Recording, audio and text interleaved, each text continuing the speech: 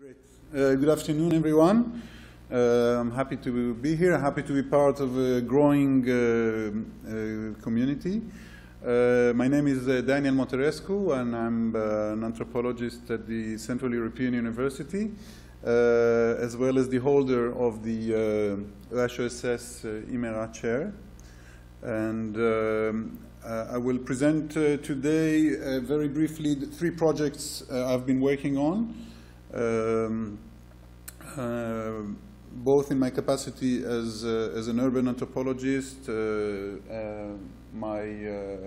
also a project in religious studies, the Jewish revival movements in Europe, and finally the specific project I'm trying to accomplish at IMéRA on food and borders. So this is kind of an intellectual or research trajectory. I was born in Jaffa, Israel, went to a French Catholic school. If you know a bit Israel, you can understand how weird this is, where I was often the only Jew in class with a majority of Arab Palestinians and some French diplomats and mainly African families, so both diplomats and labor migrants.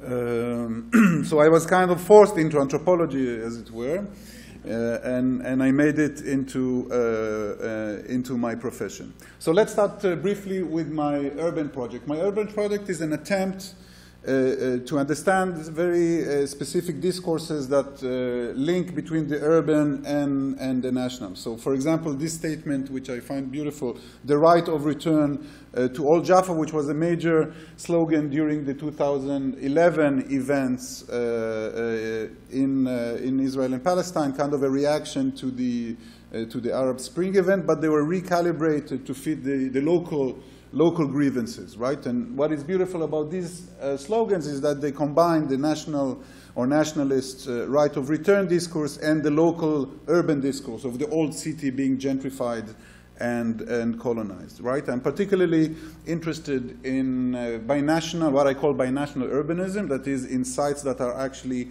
cohabitated, shared by Palestinians and Jewish Israeli activists or residents. And in many ways, I'm trying to bring some sociological evidence to poetic, to what we can call the poetics of space. For example, this beautiful poem by Mahmoud Darwish, who talks about the dialectic or the paradox of war, right? And this is specifically to Mahmoud Darwish's experience, but the fact that war, as is the case in the ethnically mixed towns I'm interested in, actually bring people together, people that otherwise would not be forced to cohabitate. And I develop in my work this notion of contrived coexistence, right? That coexistence that is not necessarily a form of choice, but a fait accompli, or actually almost a fact that you have to reckon with. I wrote two books.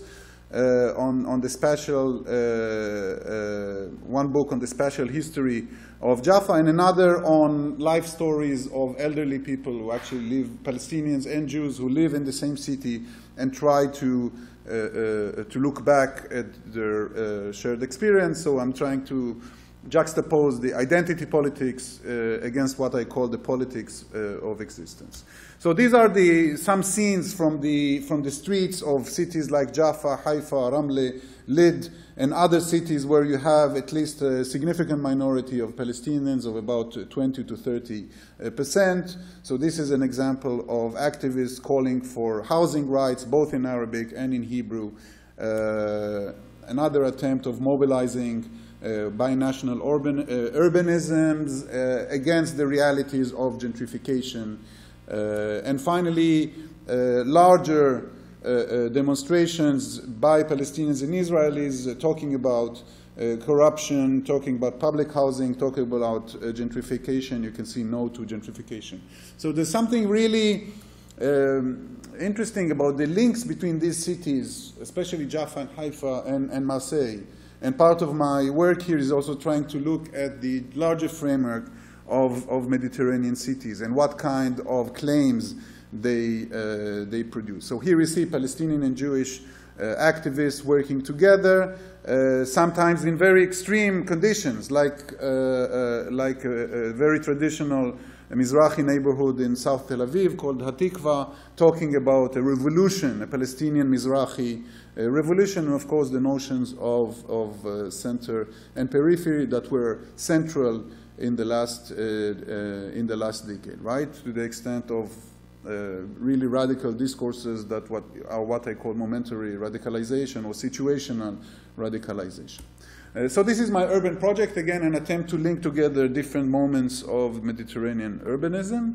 The second project that I'm now completing a book on, I got an advanced contract, which is something a bit frustrating because you never know if it will be published, but probably it will be published. It's an edited volume on the different facets of Jewish revival in what is often called the three pillars of world Judaism: Israel, Europe, and the US, but also in China. So you have Chabad, Lubavitch branches also appearing in places like China. And the general attempt is try to put it simply and simplistically to how do social movements rebrand God. And it's not my concept, it's actually a concept by an interesting actor in New York, an African-American who is active in the Jewish revival movements, and he's talking about rebranding God in a very interesting way. He says, if we are part of a movement, then this movement has a lot of power right now. This movement has a huge task in front of her to rebrand God. So this is kind of he's part of a punk Jews movement, but there are also very institutionalized global outreach movements like the Chabad, who are trying, as you see here, to reconfigure the relevance of Jewish identity in our post-secular or transnational or global era, right? And Chabad is extremely strong. It's extremely strong also in Marseille. If you haven't known, it works in a very specific model of what they call kind of form of missionary Judaism, but also what are called shlichim, or emissaries, where people are assigned to live in a place for the rest of their lives with their family, and after a few years of aid, they are supposed to be completely financially independent and create a community. And this is what is happening in most cities in Europe and the world today, where this movement is growing exponentially and killing also local trajectories of Jewish life. So what we are trying to do is to map these movements on a kind of simple two-dimensional table, where we're talking about the orientation, the temporal orientation, or the audience, whether we're talking about individual transformation project or about collective transformation projects. And basically we're trying to understand sometimes funny scenes like this poster in Budapest as part of a Jewish festival every year, of how Jewishness is becoming sexy, right? Or how Jewishness is becoming relevant. And this is, especially in the post-socialist context, this is extremely important, because Jewishness has been stigmatized for many years, and now there is the new generation trying to come back and try to brand it and make it relevant again. Conceptually speaking, we're dealing with different forms of temporalities. The three temporalities we call survival, revival, and renewal, each trying to position in the specific projects in time and space. So one is a project of survival, right, constantly dealing with the specters of the Holocaust. Another is a project of revival, like Chabad, trying to link it to an Orthodox history or tradition. And the third is what we can call renewal, which is almost creating something anew. Okay? Oh. So the golden part is cut and paste from a... and then we can talk about more broadly about different modalities, right? So the temporality, subjectivity, institutionalization, and spatiality. We won't get into the details. Hopefully we'll have time to talk about it more. So let me just give you a funny but interesting and important example, the combination of New Age, shamanism, feminism, and Jewish renewal. And this is a movement called Kohanot. You know the concept from North Africa also, but the idea of the Kohen, right, the priest, who is now becoming also feminized and also linked with a very specific notion of the Shekhinah. And the Shekhinah, like the Sakina, it's an Islamic, Semitic, or whatever, it's a monotheistic concept where here the divine spirit is transforming into a very specific relation between women, between the feminine body and the nature, right? So you can see here the figure of a female rabbi with the kippah, reinventing a form of engagement with the divine and with nature, including some very provocative images in one photographer about precisely the subjectivity or the centrality of femininity in Jewish faith. So this is my second project. The third project, which I'm mainly focusing on this year, is the historical and political aspects of wine. And I'm doing it through the tension or the dialectic between terroir as a quality space and territoire or territory as a political space. Okay?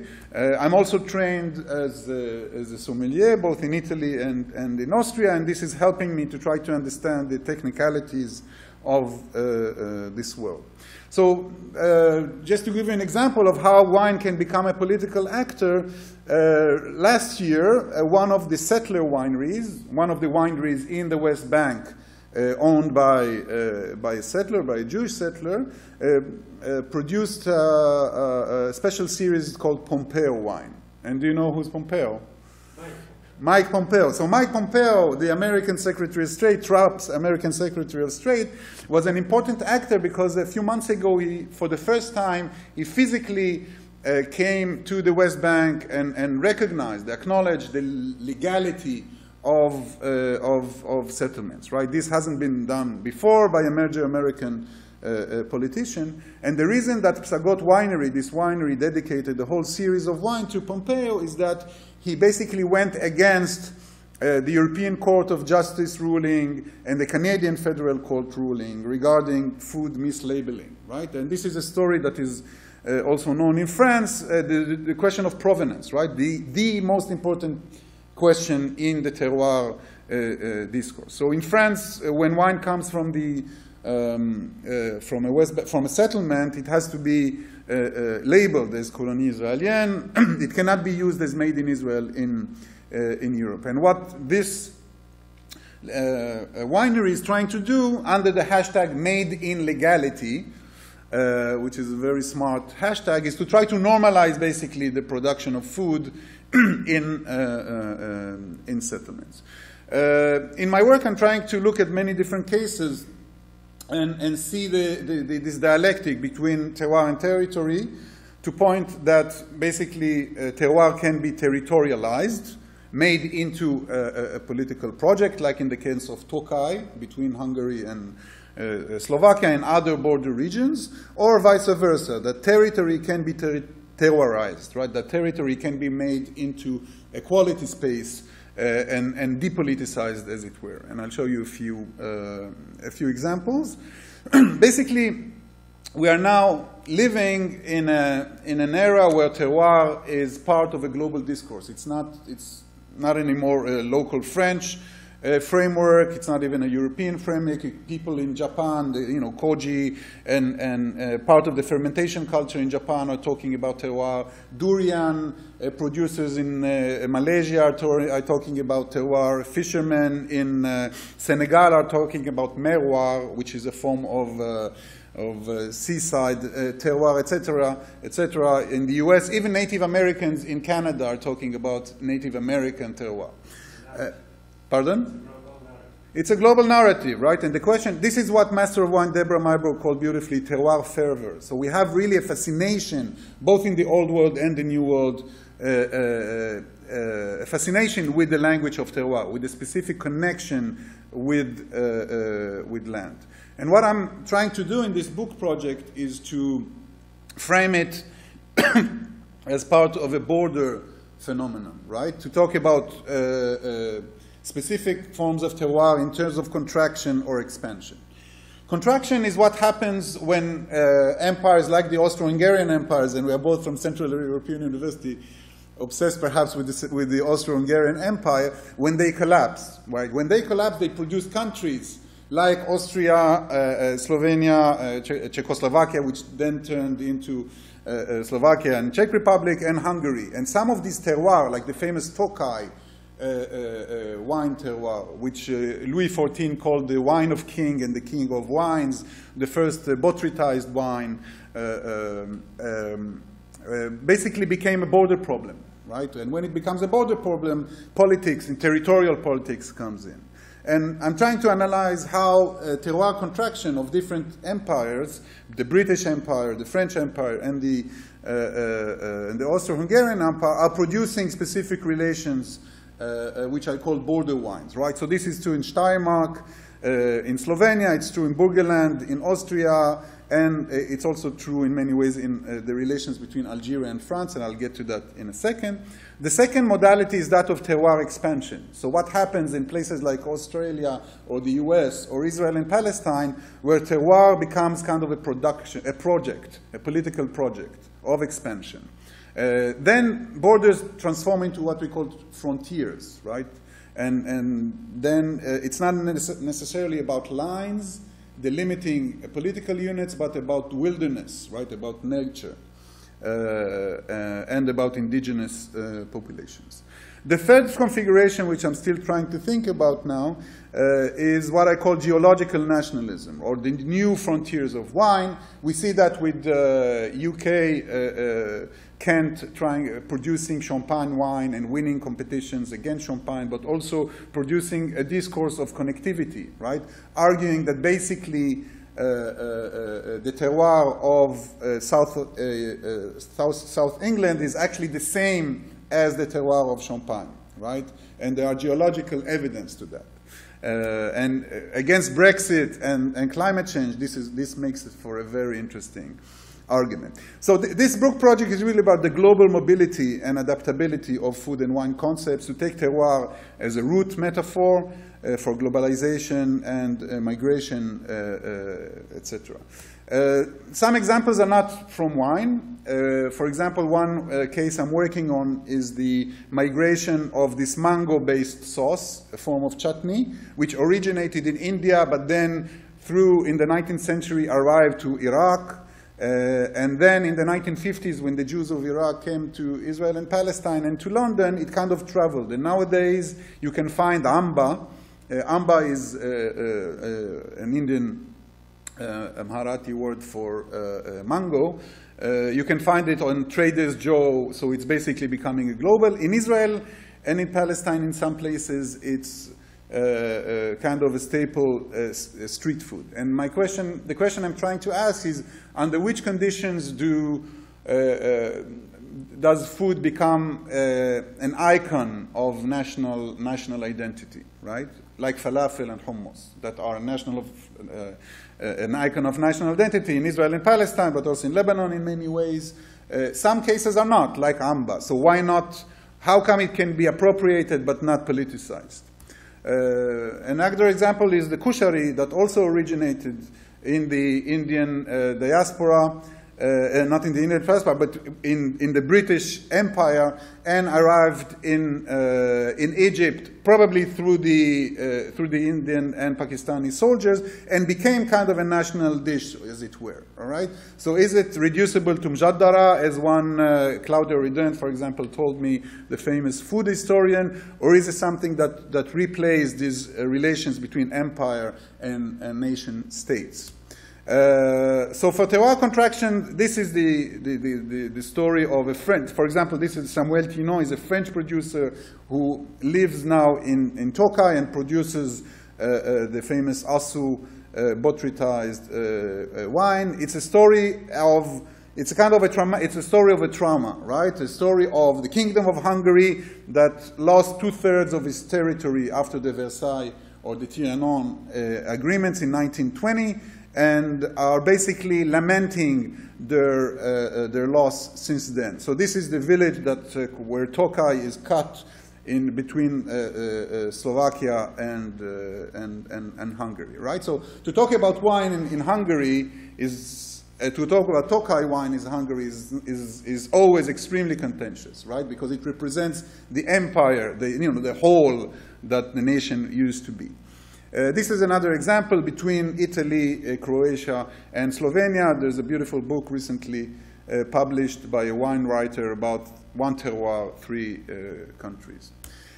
The second example is the example of terroir expansion. And for me, one of the great things, I feel privileged being here because I discovered the story of France and Algiers, the notion of Algerian wine. And this is the first kind of aha moment I had when I discovered this poster. And I find it fascinating. Where did you find it? I found it on the web, right? And now I'm in touch with Museum because I did a project for the Museum folklore exhibition on terroir. They called it terroirism. And I'm trying to look in archives for this kind of so what strikes you about this poster? Let me just ask you, when do you think, how would you date it? Yeah. So this is 1933, Oran. But what's striking about this poster? I mean, for me, there is a textual aspect and a visual aspect. Let's start with the visual. What is the visuality of it? Yes. So this is kind of Sovietic, almost Sovietic or, totalitarian, very modernistic aesthetics, right? So one graphic designer told me that, there's almost, a fascistic element to it, right? So the sun is rising, the very gendered position of the man holding the grapes, the flag, very powerful. At the same time, we have, what else did you notice about the text? There's something excessive about it, right? Look how many times France is right. So there's l'Algérie française, la France algérienne, which is not evident, of course, because in most discourses people talk about Algérie française, but not about France algérienne. And then again, French consumer drink this French wine. So there's kind of a repetition, perhaps almost an over-representation of the notion of Frenchness, which seems to needs to be defended, right? This is a framework of what I'm trying to do. The history is famous. Thomas' partner is a specialist on this history. I don't claim to be, because for me this is just a case study within the larger project of terroir contraction and extraction. But what happened in Algeria is that Algeria basically saved, with the hit of phylloxera, with this disease that killed almost all of the vineyards in the continent and in France specifically, Algeria rose and almost saved the day in the early 20th century and basically allowed France to keep production high. The story is a discourse of fraud, of overproduction, but also the very construction of the appellation d'origine contrôlée in the 1930s, in 1935, is part of the story, right? So I'm trying to and of course, after decolonization, the retreat of France. So the question of whether Algiers was part of the French terroir or not. Roger Dion, there's a famous authority in the wine history. He did not, in his famous book, published 1959, he did not include Algeria as part of the French terroir, right? But it was still considered to be part, kind of an extension, right, of France. So here you see the production of Algerian wine. So Algeria basically was the world's, from the 30s to the 60s, the time of the constitution of the appellation contrôlée legislation, was the world's largest wine exporter and the 4th largest wine producer. This is huge, right? And you can see that there is an interesting correspondence between the growth of Algerian wine and some political events and local events.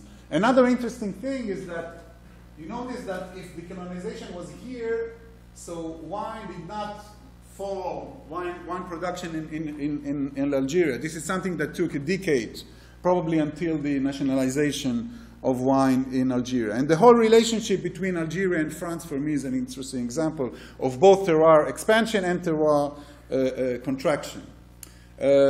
Finally, Israel, which is where I did a lot of field work, is interesting in this respect. You can imagine why. So this is a few months ago, an Israeli professional wine organization published for the first time the terroir map of Israel. And what do you notice here? Yeah, Palestine is kind of nowhere to be seen, right? So here is a small place called Gaza, which is not part, perhaps doesn't have terroir, or it's not relevant. And here is the West Bank. So basically, this is a form of an expansion or a form of an annexation even. And when I talk to people from this organization, they told me that, it's a terroir map, so we don't think about borders. But we do know borders because we have the Egyptian border, the Jordanian border, the Lebanese border, and the Syrian border. So border is definitely a Pandora box when you start to think about terroir politically. This is an award-winning winery. I did ethnographic field work there. I was working in harvest, etc. And what they are trying to do is sell the wine as temple wine.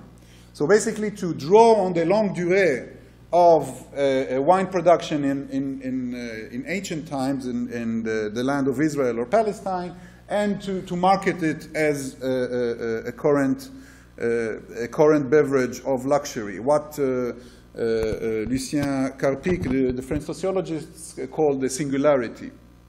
Okay? Palestinians, of course, are resisting. We see that the language of sumud, or the language of steadfastness, we live and exist here, is important. You see the segregation line cutting through. This is Kremizan, which is a monastery next to Jerusalem. Part of the story is also the story of indigenous grapes, right, which is extremely important in France, extremely important in Italy, extremely important in Greece, in all the important wine-producing countries. And here there is a combination of genetic reverse engineering of terroir and an attempt to reinvent, as it were, or rediscover the ancient. So this is New York Times. Israel aims to recreate wine that Jesus and King David drank. The language of indigenousness is working also in Canada. This is a winery called Indigenous World, where they are trying to mobilize wine, terroir, as part of a discourse of indigeneity. And finally, my example is, my work also tries to see how expansion works by commodifying wine stories. And this is 19 Crimes, an Australian company trying to sell wine, trying to sell colonialism as heritage, okay? Because there is no strong discourse of terroir, but there is a very strong discourse of pioneers. And they write, this is the back label, 19 crimes turned criminals into colonialists. Upon conviction, these men, guilty of at least one of the 19 crimes, are sentenced to live in Australia rather than death. The punishment by transportation began in 1786, and many of the lawless died at sea. For the rough-hewn men who made it to shore, a new world awaited. As pioneers in a frontier colony, they forged a new country and new lives, brick by brick. This wine honors the history they wrote and the culture they built. Okay, so this is a very interesting way of how patrimony or how heritage is produced in the New World. And the last addition to the story is that Snoop Dogg, the famous rapper, is now owns a label in 19 Crimes, which is called the Cabby Red. And they justify it by saying that Snoop Dogg embodies the values of 19 Crimes, rule-breaking, creating, and overcoming adversity through hard work and perseverance, right? So you see how terroir or wine can start with a very strong discourse, sometimes nationalist, of location, of provenance, and can go, very far. And finally, this is a story of Champagne. In England, you see Tétanger with the English flag and Master of Wine McGrath with the French flag, trying to produce a new, basically the future of, perhaps the future of French wine. Because of climate change, wineries throughout France, throughout the continent, have to deal with the changing conditions. For Tétanger, it's an investment in the future, right? All this trying to talk, they talk like, when you see how they talk amongst themselves, they talk about William the Conqueror. So who is William the Conqueror? Is Tétanger William the Conqueror conquering UK? Or is the English wine William the Conqueror conquering France again, right? So again, my attempt is to use wine as kind of the back door into some very big questions that otherwise I would feel incompetent to do. Thank you.